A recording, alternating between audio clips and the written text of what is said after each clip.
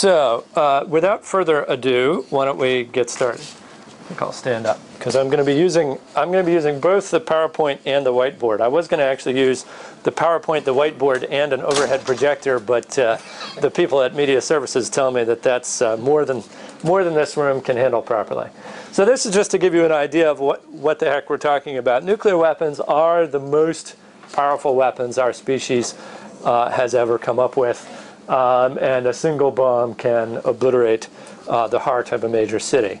And if it's a really big bomb, it can obliterate pretty much all of a major city. So the first thing I'm going to tell you about is basically, here's the whole agenda. So we're going to talk about how nuclear bombs work. We're going to talk briefly about the nuclear materials. I'm going to leave most of the stuff about the nuclear materials to a subsequent one where we're going to be talking about how they're produced.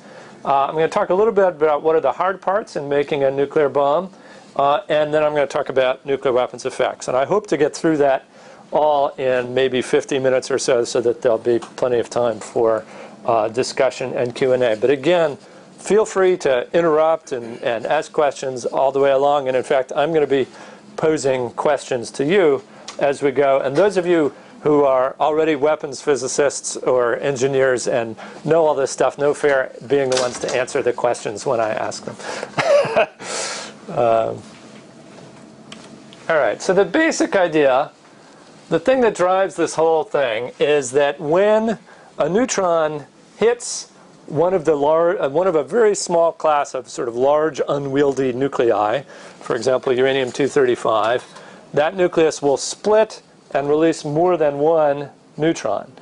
And since each fission by one neutron releases something like 2 neutrons, you have the potential for a chain reaction where each of those 2 neutrons causes 2 more neutrons, causes 2 more neutrons, and it gets exponentially faster and faster chain reaction.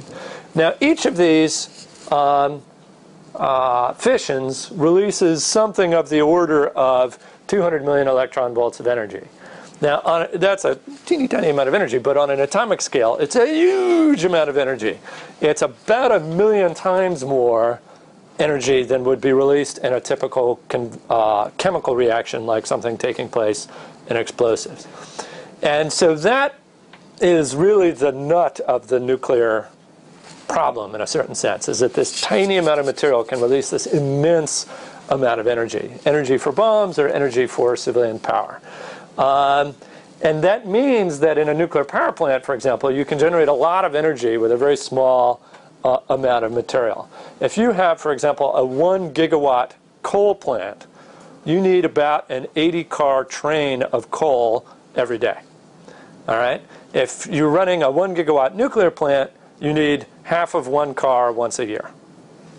So it's a totally different ball game in terms of the concentration of the energy in a small amount of material. And that raises most of the good things about nuclear power and most of the bad things about nuclear power all arise from that basic fact. So let's talk about chain reactions a little bit.